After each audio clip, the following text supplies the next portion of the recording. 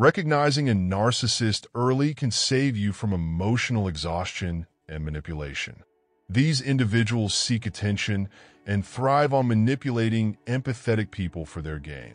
Narcissists are relentless in their pursuit of what psychologists call narcissistic supply: your time, attention, and energy.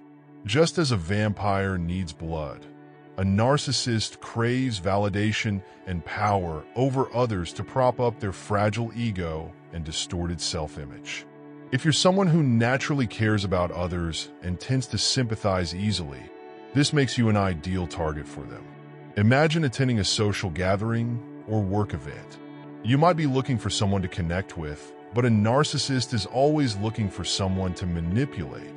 They are often charismatic, skilled in one-on-one conversations, and seem full of joy and laughter. But their charm is a facade. Behind it, they carefully monitor your reactions, checking if you're catching on to their innuendos and testing your responses. Once they see an opening, they push to see how far they can go, always seeking control, validation, and power. Narcissists test boundaries methodically. At first, they might ask a casual question like, "What are you doing later today?" They aren't just being friendly. They're probing to see how easy it will be to draw you into their world. Your response sets the boundary. If you say you're free or tired and need rest, they will gauge whether they can push for more. They might respond with a suggestion to go out, subtly pressuring you to go against your better judgment. When it comes to energy, they exploit emotional, physical, and financial resources. They might claim they've forgotten their wallet, ask for last-minute help on a project, or engage in constant emotional manipulation to drain you. The more you give, the more they take, all while crossing the fine lines of personal boundaries and making them their own. But there are ways to protect yourself. The key lies in setting and enforcing boundaries firmly, but politely.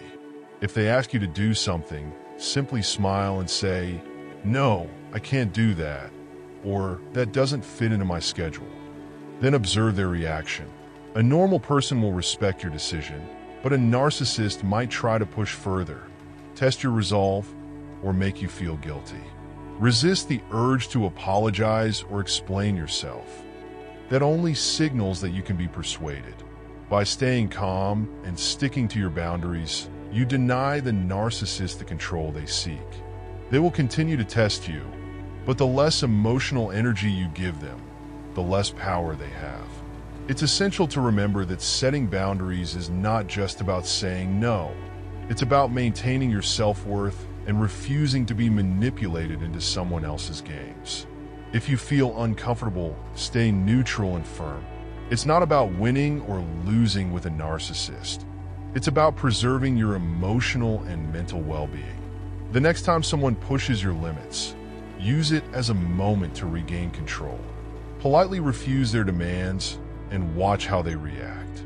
This can give you a clearer understanding of whether you're dealing with someone who respects your boundaries or a narcissist who sees your time, attention, and energy as their next target.